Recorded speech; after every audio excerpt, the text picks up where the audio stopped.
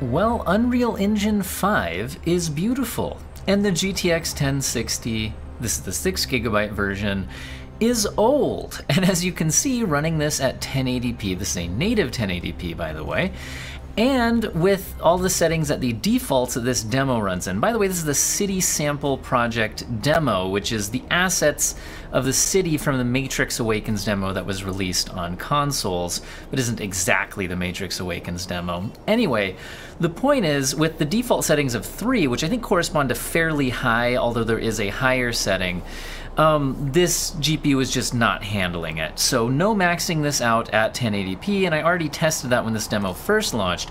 In this video, we're gonna actually tweak the config file and see if we can get anything playable. Can we at least get to 30 FPS? If we can do that, can we get to 60 FPS?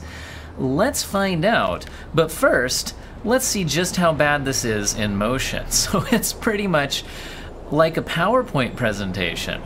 Or, well, you know, I mean, I can move around. Should we get in a car?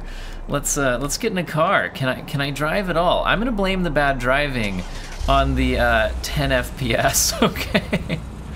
Oh, we're getting out on the road. You know, guys, when I was a kid, I had a gaming PC, but gaming PC is putting it generously. Wow, I can't even get the camera to go the right way. Anyway. I played a lot of games on an outdated PC that certainly shouldn't have been running them, so I know this type of feeling well. But let's see if we can at least get back into, we're in the single-digit FPS range, guys. This is silly. I'm gonna tweak the config file and see what happens. Okay, so I've now, in the config file, edited the resolution scaling to 67%. Which is then using the game's temporal super resolution, which looks quite good, although not perfect, to upscale to try to look like a native 1080p image. The main issues we see here are objects in motion. The vehicles and pedestrians moving by certainly look blurrier at these settings, and this is basically 720p upscaled. Now, we could go ahead and see in motion, I mean, at native 1080p, we drop down to the single digits. Let's see if we can, you know, at least beat that. I can at least kind of aim my camera around a little bit. And don't worry, we will try tweaking graphics settings as well. I just thought we'd start with resolution scaling and go from there. I also feel like, you know, this resolution scaling looks good enough that I think we could try even pushing it further. And hey, we're at least maintaining double-digit frame rates, guys. That's something at least. Anyway, let's try a 50% resolution scale. Okay, this is 50% resolution scaling, so this is rendering at 540p, and then trying to upscale to look like native 1080p. Honestly, for 540p, this is one of the better 540ps I've ever seen, although the people in motion and the vehicles in motion are very, very obviously not native 1080p. Now, our frame rate is still not at 30 FPS, but remember, we haven't actually turned any graphics settings down, so we still have a lot more that we can play with. But I also want to take a look at this actually in motion and drive the car around a little bit, all of that, just to kind of test out the resolution scaling. You can see in motion we're still dropping much lower as well. Also notice we're still getting that VRAM has been exhausted little error message up in the top left corner. So that could be a bit of an issue as well. Alright, driving around, we're still in the teens. So it seems like we're gonna have to do a lot more than just tweak the resolution that we're rendering at here. So I'm gonna go lower some settings in the config file. Okay, so this is still 50% resolution scaling, but now I've also turned all of the config file available graphics settings down to 2. They default to 3. So if we consider 3 high, then we'll call 2 medium maybe. So at 540p medium, we still are less than 30 FPS. It doesn't seem like we gained a whole lot from turning things down to 2. Let's go ahead and run around a little bit to see it in motion before we turn things down even further. It looks like we are still going down into the teens. You know, graphics-wise, it still looks pretty good, other than in motion. The 540p is very, very obvious, in my opinion. And the other settings don't seem to look too much worse here, but yeah, the 540p looks really bad in motion. It looked decent when you're standing still, but yeah, driving around, it's a lot less convincing. Anyway, let's turn some more settings down. Okay, now some good news and some bad news. The good news is we're over 30 FPS. The bad news is we're nowhere near an FPS that I'd actually like to play the game at, but this could at least be playable. Let's see it in motion in a minute. The other bad news is we're at 540p upscaling to 1080p with all of the config file graphics settings at 1. So things are very low now. I think the config file does go all the way down to 0, so we might need to test that before we're done here. But let's see if we can at least hold 30 FPS in motion. And then I'll be interested also in, like, you know, could we tweak the settings a bit, optimize them a bit? What's the best playable image quality that we could do? Trade-offs between resolution scaling versus turning certain settings down. Also, we're not getting the out of VRAM message anymore. Hey, let's get into some car wrecks. I'll even pretend it's on purpose for you know, testing the collision physics. Okay. Well, it looks like this is actually playable. So that's interesting. We're gonna try setting things all the way down to 0, and then we'll also try turning some resolution back up. Hey, we did it! We made the game look awful, but we also went over 60 FPS. So this is all the settings turned down to 0. I'd like to try driving a car around, but that must have turned off vehicles. We could at least fly. See if we can maintain 60 FPS flying around.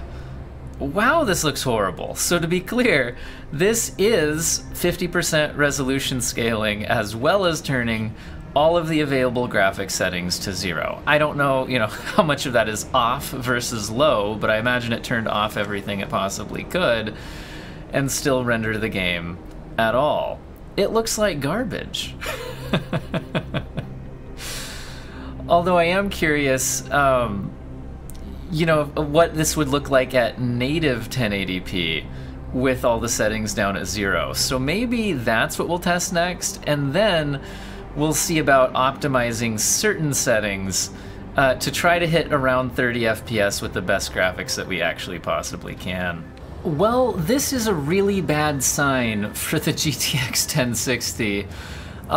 I understand this is you know, a tech demo. It's not optimized, it's not a real game, but this is native 1080p with literally everything still at 0.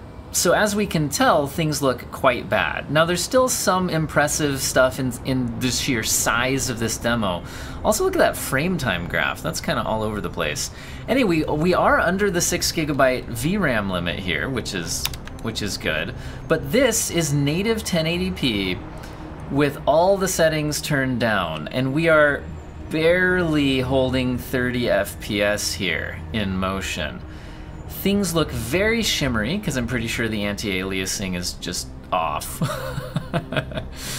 The lighting is just silly, there's no shadows.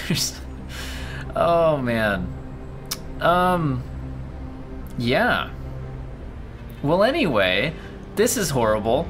So I'm curious, what is going to be our more optimized settings? I think the heaviest setting is Global Illumination, so I'm going to try turning that down. And then we'll see what happens if we turn things up but keep Global Illumination down. Okay, so since I know that the Global Illumination is by far the heaviest effect in this game, also the best looking thing about it, but that's the lumen system. I've set it to 1. I'm not sure if there's a difference between 0 and 1. I think either one's basically off and it looks terrible compared to the higher settings. But this is also native 1080p, and I set everything else back to 3. I was just curious, if we only focused on tweaking Global Illumination, how close to 30 FPS we could get, because I think 30 FPS is going to be our target for optimization, but it's looking like, at least at native, just tweaking the global illumination down is certainly not getting the job done. Man, I think we're gonna have to resolution scale. I think there is no question about that. And I'm not sure... Oh man, I'm not sure what we can do, guys, but we're gonna try resolution scaling a bit and see where that gets us frame rate wise, because wow, I can barely even keep the camera straight at these frame rates. Okay, so all I did now was tweak the resolution scaling to 67%, so basically 720p, upscaling to 1080p. Everything at 3, so high settings except for the global illumination down at 1. I was hoping that would give us the headroom to hit 30 FPS. Looks like we're falling short, and I'm betting it's going to be even worse in motion. You can also see that I am ever so slightly over my VRAM limit here, which is a bit of a problem. So we're definitely going to have to tweak things just a little bit more than this if we're targeting 30 FPS and not overflowing our VRAM. Oh my goodness, I can't even steer, and that may or may not be related to the poor performance. Anyway, we're clearly not locking 30, which is my goal, so let's try some more stuff.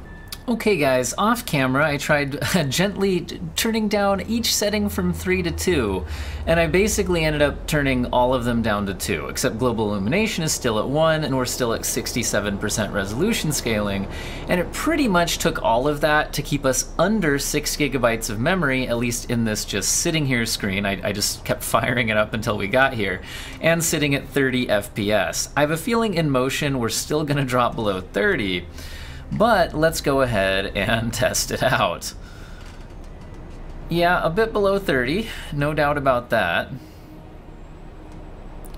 Again, keep in mind this is certainly an unoptimized tech demo rather than a full release game, so we can hope that full release games do a bit better than this. But at least this is, you know, a sort of playable, almost 30 FPS. Looks like we did just briefly surpass our VRAM budget. Wow. Okay, trying to drive. I think to do much better than this without just turning everything just so far down that it looks horrible, I think the next thing to do... Whoa, that was a nice crash. The next thing to do might be actually just to lower the resolution scaling even further. To me, that looks pretty bad. Wow, things look very flickery with the shadows and things here, don't they? It's kind of weird. Anyway, hey, you know, we're pretty close to 30 FPS here. I think we might call this a win, although I think I will try going down to 50% scaling and take a look at that just for fun. All right, the shadows are glitching out all over the place at these settings. We're at 540p. Like I said, everything's at 2 except for global illumination down at 1. Things don't look great, but the performance, I think, is going to hold, at least for the most part, over 30 FPS. Let's take a look as we try to drive down our street here and see how many car accidents I get into. I don't know what's going on with the flickery shadows, guys. That's weird. But hey, I think we're, oh my god, in a car wreck. But other than that, and even during that, I think we were holding 30 FPS and above. So what are my conclusions here? I think in an actually optimized Unreal Engine 5 game, the 1060 is going to be playable at something like these medium settings with the lumen system basically turned off. Things aren't going to look great, but I think things would at least be playable, might need some resolution scaling. I don't know, guys. Let's hope GPU prices come down for a while, stay down. I think the 1060, as we get into new console games, new generations of consoles that actually have, you know, this type of engine in mind, especially once they stop supporting the last gen consoles, I think the 1060 might finally be reaching the end of its lifespan, although If you're willing to play games at some pretty low settings and render scale, I think you'll still be able to play them, even here on Unreal Engine 5. And this is a very dense city tech demo that's very clearly unoptimized. So let's not panic too hard yet. I hope all of you have an excellent day.